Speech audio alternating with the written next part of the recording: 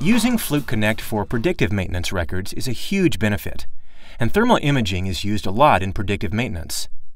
Looking at a history of thermal images can help predict when machines are going to fail.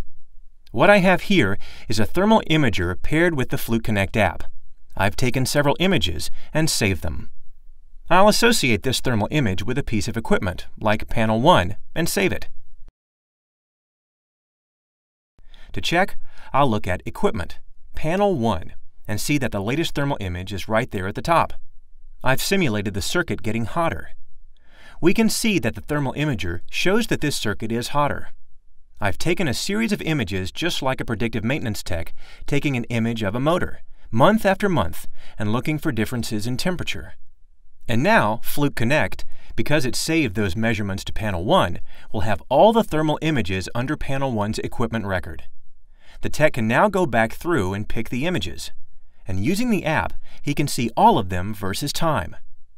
Here is the latest thermal image, quite hot. Here's the one before that, not quite as hot. By comparing the latest images to the ones taken before, maybe even a month ago, the preventive or predictive maintenance tech can determine that the circuit is getting hotter and possibly closer to overloading, shutting down mission-critical equipment or failure.